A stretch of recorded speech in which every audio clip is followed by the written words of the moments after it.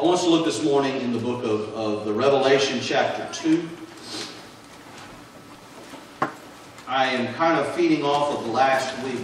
Just a message I'm meditating on in the beginning part of this year in my own life, filtering through, and I pray it matters to you as well. It means something to you as well. We were talking about how Jesus kept right on growing, He kept right on advancing. How I firmly believe that's what we need to do. If we ever stop growing, there's only one choice for us, and that's dying. I don't want to die. I passed from death to life. Death is not supposed to be a part of my life anymore. It's supposed to be part of this physicality. It's supposed to be part of this world. But I have passed. I have gone past that. So I should feel that way. But it's easy to get comfortable in this world and to settle for less. But He kept right on growing. But He grew in favor with God. That's what's on my heart today. Growing in favor with God. Because I'm afraid some people think when I gave God my heart when I got saved, that's enough for Him for life. Now, they don't say that. I agree, they don't say that, but that's how they act. Because that's all they ever need to give Him. They have no responsibility to Him.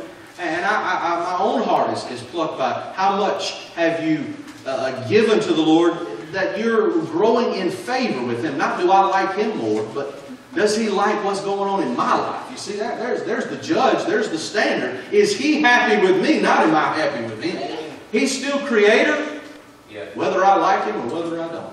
He's still God, whether I worship Him or whether I don't. I cannot change His status whatsoever. But if I acknowledge Him, what I want is I want to grow in favor with Him.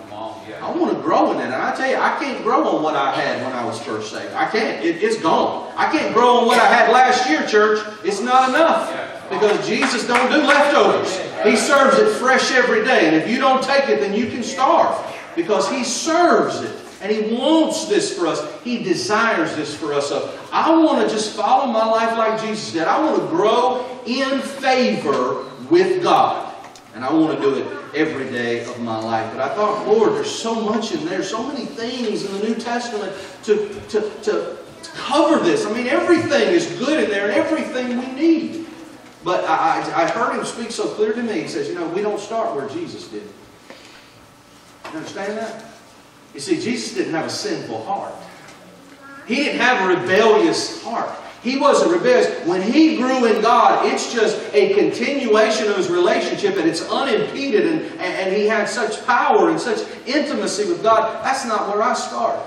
I start with a rebellious heart. I start with a selfish heart. I start with a heart that God has to, by His grace, mold and transform into the image of Christ. And the world is against you. The world is saying, listen to your sinful heart. Obey your sinful heart. And unfortunately, the church listens. Oh, me right there. The church listens. How do you know they listen? Well, I go to Revelation chapter 2. And it says in this chapter that Jesus is walking amongst His churches. He's watching them. Who knew Jesus was actually concerned about the church that He birthed? He is still concerned about the church that was birthed on the day of Pentecost. And as we look at these, I pointed out to you just a couple of weeks ago, there was two churches that were in the midst of they were going through tough times. But He said, don't look at it. Don't look at the stuff. Don't look at it. You're faithful and you will be rewarded. But that was two. You know how many churches He talked to? 7. So that means 5 had some issues. What were the issues? Were the issues that they were not listening to God, that they were not obedient to God, or that God was not speaking them and working in them? I fully believe God was walking in the midst of His churches as the picture is given to us. But they lost some things along the way. And I want to focus on 3 of these things. I want to focus on Pergamos, Thyatira, and then Ephesus. Out of order as far as the biblical record is, but I want to do it intentionally. So focus with me on Revelation chapter 2, verse 14 and 15, and then verse 20, and I will read 2, 4, and 5 a little bit later. In Pergamos, he says, I have a few things against you. Now, I don't want to belabor this point, but when Jesus says, I have a problem, that ought to take note. That's like headline news right there. That's like first page. That's not fourth page buried under the classifieds. That's like headline news. I have some issues. I have some problems. There are some issues against you. It says, there are those you have in your midst, in the church, those who hold to the doctrine of Balaam, who taught Balak to put a stumbling block before the children of Israel, to eat things sacrificed to idols, and to commit sexual immorality. Thus, you also have those who hold to the doctrine of the Nicolaitans, which thing I hate. Another emphasized word. God hates something, you better take it. You better pay attention to that emotion of God. In verse 20, we go to Thyatira. And he says, this, almost the same words here, I have a few things against you, because you allow that woman Jezebel, who calls herself a prophetess, to teach and seduce my servants to commit sexual immorality and to eat things sacrificed to idols. Now these things that I want to point out to you is not any way to say this is what the 96 churches, because that's what I'm talking about today. But they reveal a hostile world in the first century. Does anybody think it's gotten kinder and gentler to us in 2,000 years? So if the world is against us and the world is having impact, I think we ought to see where their impact lies and stop it. Because we don't want to please them. We want to please Him. So let's pray about being in favor with God. Father, I ask you to speak to us today as we embark on 2020. Father, I don't want to waste a month.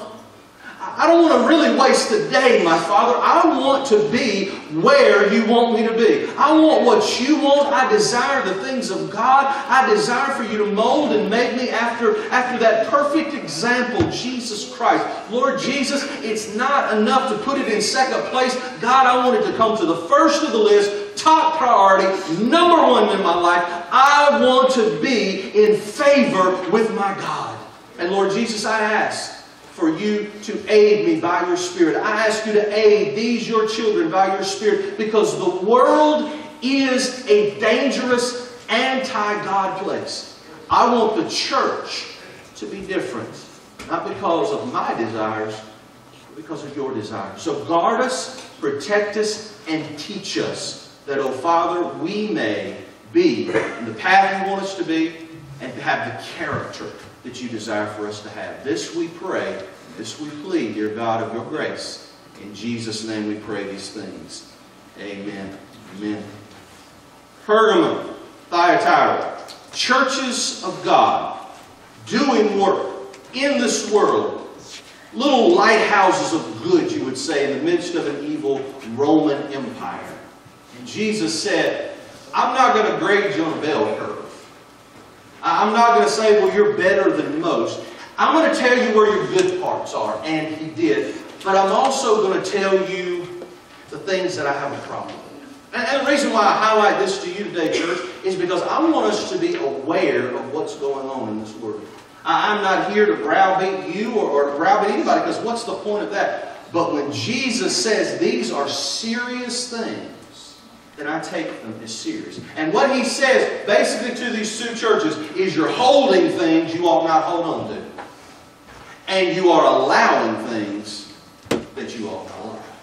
And basically, what are these things? I mean, if you read it, it's not really very complicated. He says you are allowing the culture to infiltrate your community.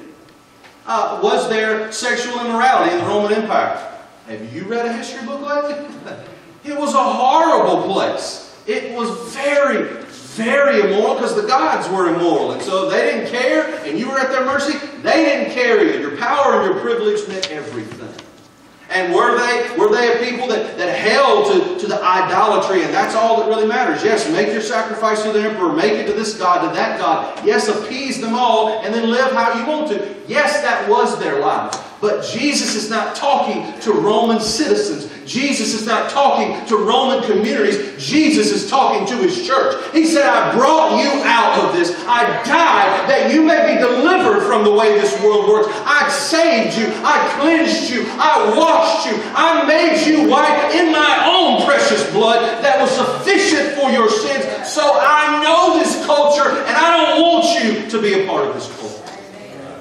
It's something that's always faced the people of God. It's a danger that has been true even from the earliest books of the Bible. And so I think it is a situation that we must be aware of. He says, he describes it in this way. We don't know the ins and outs of the exact cultural impact that it was having, but it was very much tied to the doctrine of Balaam. The Balaam that said, I can't curse the people of God, so I'll tell you how to trip them up. I'll tell you how to get them out of sorts with God. And I'll tell you how you do it. Appeal to their flesh, and they'll leave God by the wayside. Well, he's an idiot, wasn't he? These are people of God. These are people that came out of Egypt. They crossed through the Red Sea. They saw manna come down from heaven. They saw fire on the mountain. There's no way on creation that a few fleshly temptations is going to move these people. Well, it sure did. They went off after those idols. They chased after those foreign women. And it wasn't what foreign women was the problem. It was what they was getting them to do that was the problem. They forsook their God for the pleasure of the moment. God had to straighten that out. And it was a great stumbling block to the children of Israel, so long that even at the last book of the Bible, he says in the Roman Empire, in the church of this day, you've got some that are basically making a covenant, basically compromising with the world. They're allowing this belief system to be in the midst of the church. He also describes it as having the doctrine of the Nicolaitans, which has been lost to history, exactly what that was. But it was believed that it was followers of Nicholas, who was maybe a deacon, maybe a follower in this church of some sort, but he got to have so much influence, he said, this is going to be the church of Nicholas. This is going to be my way. Have you ever heard that before?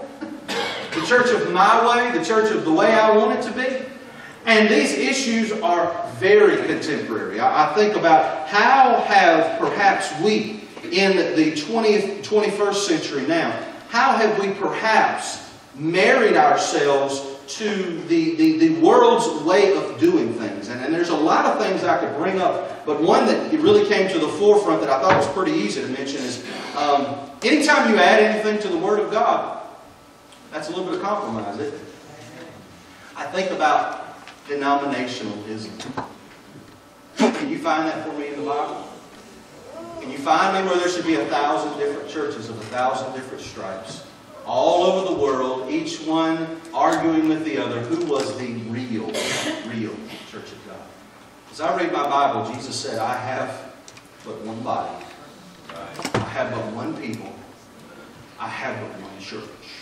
And I thank God. God has been at work. Because the rancor between that used to be a lot worse than it was. Oh, it was, wasn't it? Oh, we all knew how it felt. The people went down the street. Oh, they were heathen. Oh, yeah, they were church. They were heathen anyway. I don't care. They were heathen because we had the list of the reasons why they were. God's wiped a lot of that away. He's done a lot of that. In fact, I told the pastor in Lawrence before I left there, I said, you know what, we ought to somehow, I don't know how in the world it would ever work because we moved so far from it, but we ought to be in the same church, working for the same goal, serving the same Jesus.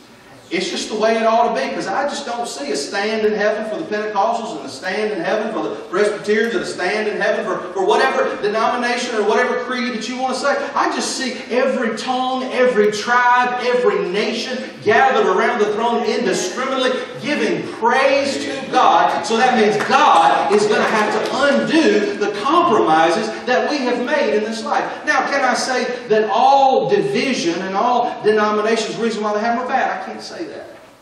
But I don't think it ever is truly godly in some regards. Doctrine is important. He says you hold on to the wrong thing.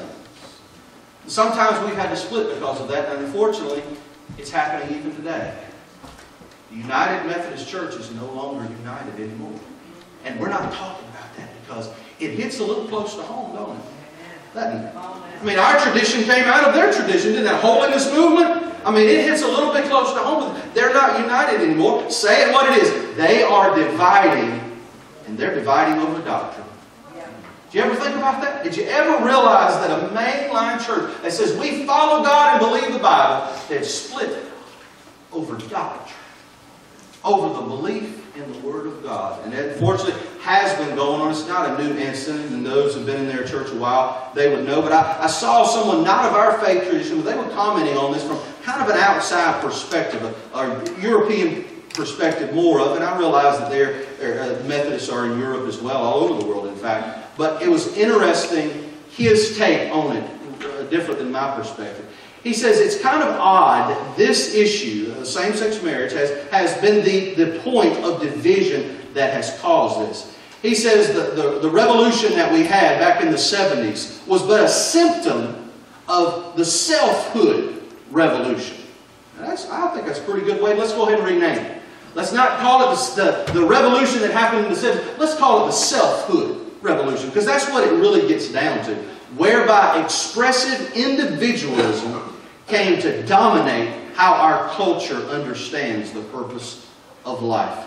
He says whether they've done it intentionally or whether by cultural osmosis, the divisive debate has gotten to this point because of factors that have been going on long before now. It means it is a church where significant parties have already abandoned basic Christian anthropology and an orthodox understanding of biblical authority. Not for probably any of the people you know, but this church has struggled over where Jesus rose from the dead or not. They have. I can take you to the websites, and some in good standing still say, you know, we kind of don't know. Was Jesus born of a virgin? Well, that could be interpreted different ways. Everything you say, they have a reason and answer. That's not really what it says. And I'm thinking, are you kidding me? This has been happening, and the more conservatives that we have around here don't know about it, but you've seen it recently. You've seen it in the headlines. It is a very divisive thing, and it's happening. And I wanted to, on the other side, talk about one who was a part of the movement. And they said, as a United Methodist, this is a nightmare from which there is no awakening without a great awakening.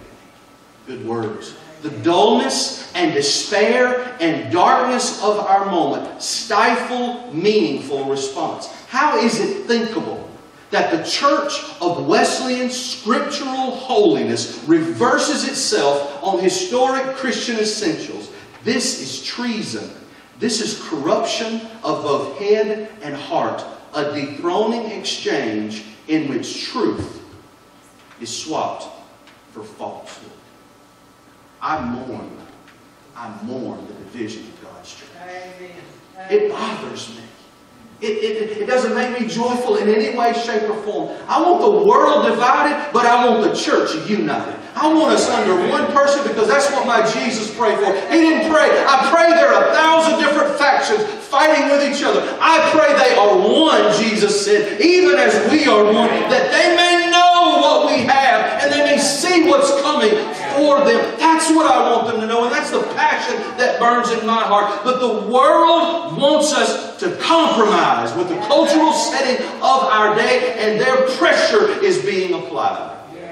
And I'm sad to say, if you saw in the past couple of weeks, it takes a sinner to point out Hollywood's lack of influence, or their supposed lack of influence. He said during their own award show, you shouldn't tell anything about anything. What do you know about anybody's life? But their influence is great. And it's even greater than the church. So we must be aware of that. We must be aware, and Jesus says, you hold on to these things. Is there hope beyond that? Absolutely there's hope, but you better know where the battle is, because while we're twiddling our thumbs, the devil is on his business.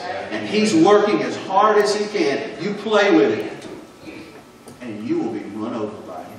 This is our world, and this is what Jesus was concerned about even in the first century. But wait, that's doctrine. Doctrine seems to be kind of over our head. But Thyatira had the exact same situation, except rather in what they held on to doctrine-wise, it was a compromise in spirituality. All they needed was this Jezebel, as it's described, person of the Old Testament who had great influence and great power and manipulated things according to their way. He described her in that way, and he says she's supposedly a prophetess. So basically she comes along and says, thus says the Lord. And of course, that's what you got to follow.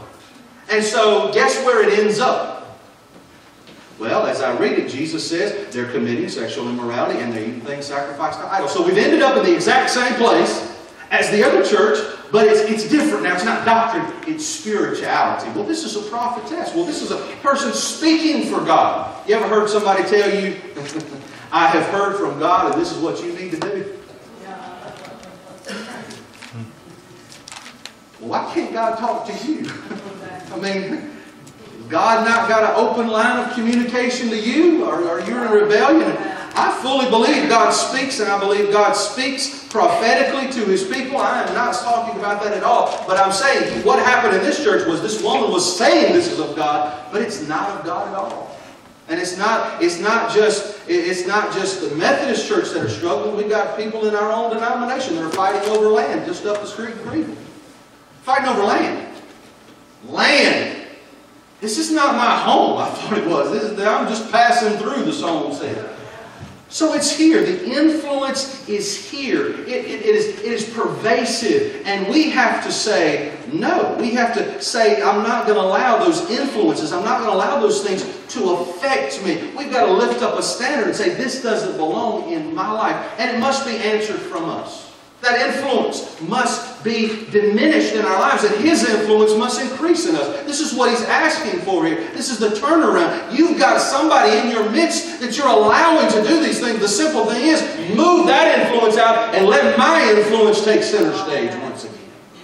But as I see where we stand, how impactful is the influence of Jesus Christ? How much does He impact us beyond a feeling that we have?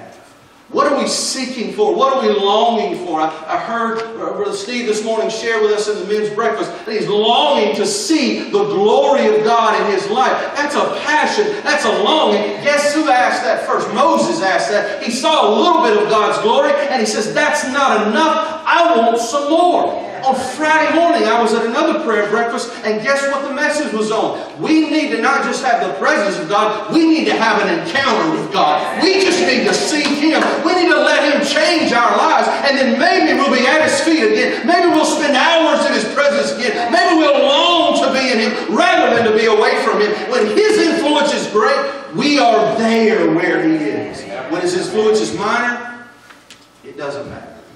Influences. I've been a sports fan all my life.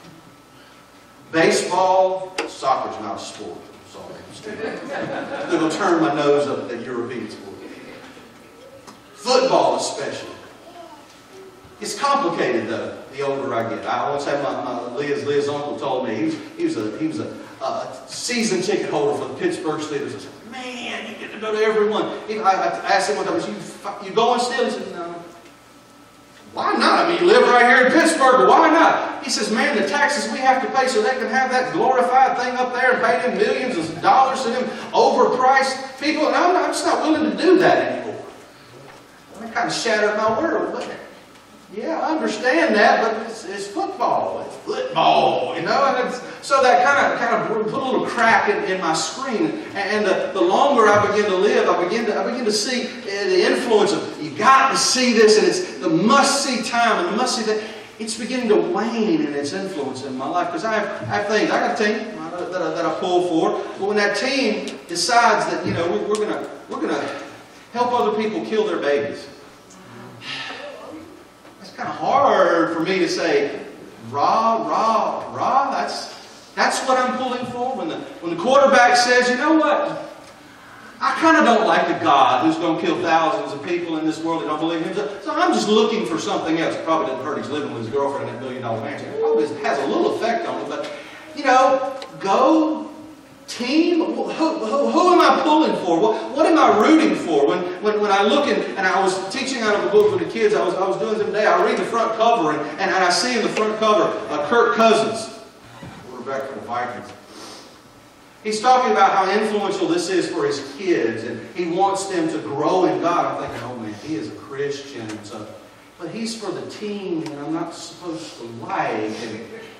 And then I see Drew Brees, and I'm not a Saints fan, but Drew Brees comes out and says, you know, we ought to bring our Bibles to church, to school. We ought to read our Bibles. And he was maligned for that. Oh, how horrible it was. But it's kind of hard not to say, man, go, Drew, go preach, go do it. It becomes complicated, doesn't it? Because it's no longer just a fantasy. It's no longer just neutral. It's influence. And that influence is preaching something. That influence is trying to get me to think a certain way. But my Bible says that Jesus comes first. That He is the way, the truth, and the life. So it hinders that influence. And it says, who is The number one in your. Who's the number one team? Who you going to raise that first finger for? It ought to be for the church of Jesus Christ. It ought to be for Jesus the Lord above everything else. I'm not trying to claim it's all of the devil. There's good people doing good work there, but he says influence is causing them to teach and seduce my student and my servants to committing things that are of the culture of this world.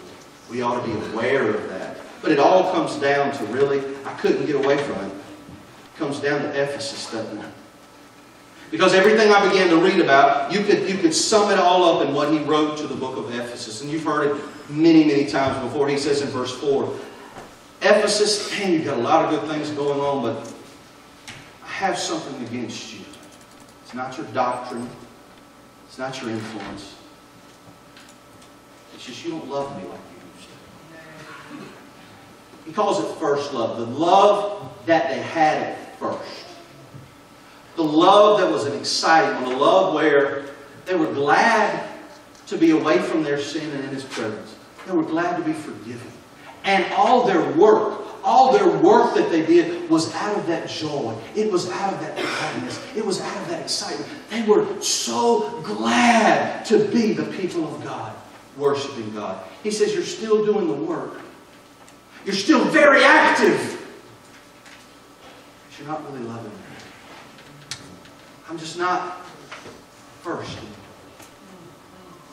He says, you can hear the tenderness in His words. Remember from where you fall. We had something special going.